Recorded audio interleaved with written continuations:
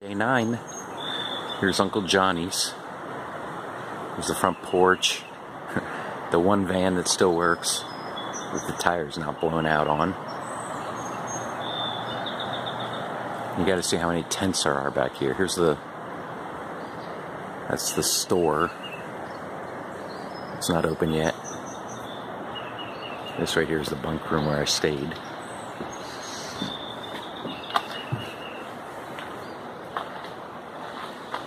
The hiker table of all the junk. Morning, sir. How are you?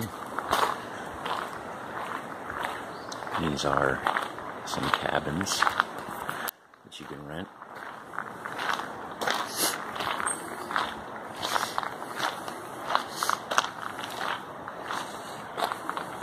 Here's all the tents.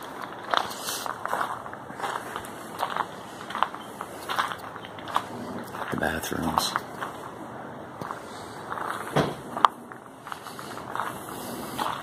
Okay, so yesterday, with the van part, at the end of the day yesterday. So, the 5 o'clock shuttle or whatever it is, we're driving to the Walmart Italian place for dinner. And when we get there, me and Cuck are sitting in the back, and you can feel that something's wacky with the van, and we're both like, that feels kind of weird the way it's like shaking like that. But we get out and we don't think anything about it. Then when we start heading back afterwards, there's a ton of people, like 21 people or something, someone said, in that van. And as soon as we start driving, the whole back of the van is like shaking. And I like say to someone next to me, I'm like, God, I hope we make it back. Because there's something majorly wrong with this van.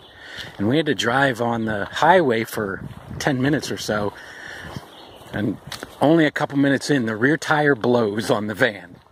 And luckily, it was the rear tire, not the front tire. Who knows what would happen, but the lady controlled it and slowed it down. We pulled off on the side of the highway, as you saw.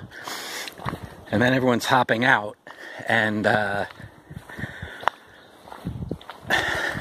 we were only 2 miles from the hostel, and we figured they'd just call and get the other van, but the other van was a lot smaller, so me and a couple other guys walked back. You know, it took 40 minutes or whatever to walk back, and they beat us back in the van. But if we had been there, everyone wouldn't fit in the littler van anyway. But you could tell that there was something wrong with the tire on that van as soon as you got into the van, but it was kind of funny. So I wanted to give an explanation of what happened. I'm guessing this is Beauty Spot is the name of it. Beauty Spot Gap for some reason. This is one side of it. There's other views from the other sides. So the other side.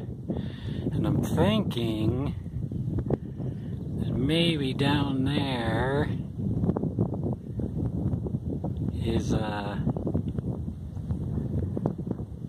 Irwin, where I ate last night. I think maybe that's the town, but I'm not sure.